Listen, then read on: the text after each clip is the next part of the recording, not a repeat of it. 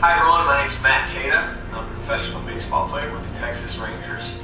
James and Greg had asked me to talk a little bit about the difficulties of hitting a curveball. Curveballs are going to have all types of different spins on it. So like a Captain Hook curveball, for instance, hook, real sharp. So that curveball is going to be real tight spin, late breaking.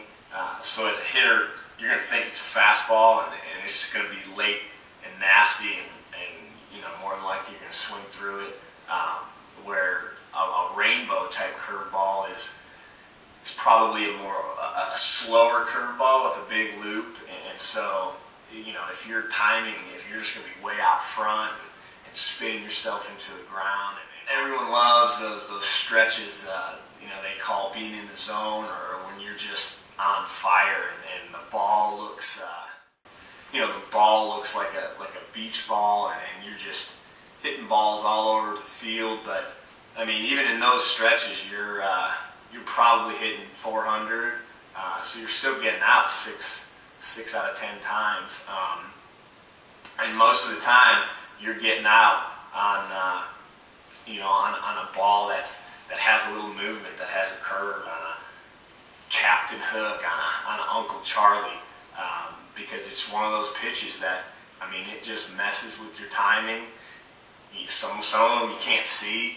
You think it's a fastball, and all of a sudden you swing, and it ends up in the dirt. Even when you're feeling good and you're feeling great, I think it's really, if you look at the stretches, I know in my career that you were on fire and you were in that zone.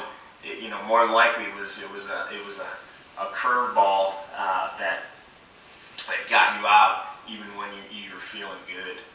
I got a funny story about a curveball, and I know Greg is a diehard Cubs fan, so I'm sure he'll enjoy this one. We were in Wrigley Field. I was with the Diamondbacks, and I had just come off the game before, or the game before that, 3 for 4. I was a home run away from the cycle, so I was feeling pretty good. It was a day game at Wrigley, and Kerry Wood was on the mound, and he had it going on.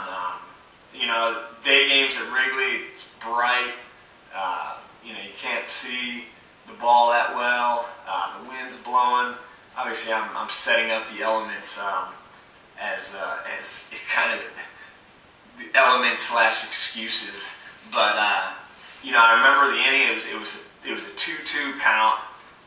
Runner on first base, and like I said before, I was feeling pretty good at the plate.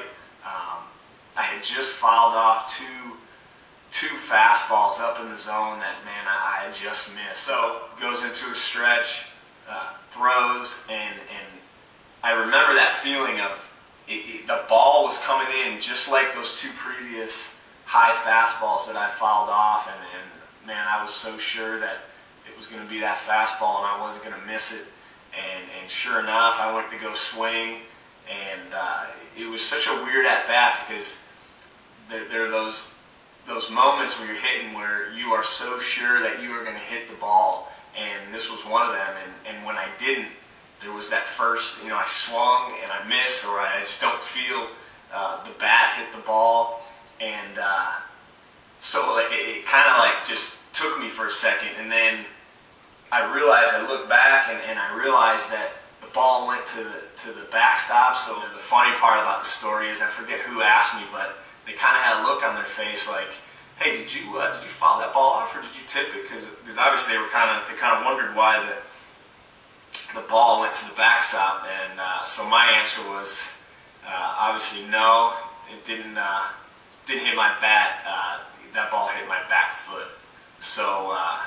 Yeah, definitely the nastiest curveball I've seen in my playing career. One that I thought was going to be a bell-tie high fastball, and ended up obviously missing my bat and hitting my back foot and going to the backstop. So, Greg, I hope you enjoy that story, and everyone, I hope you enjoy the series.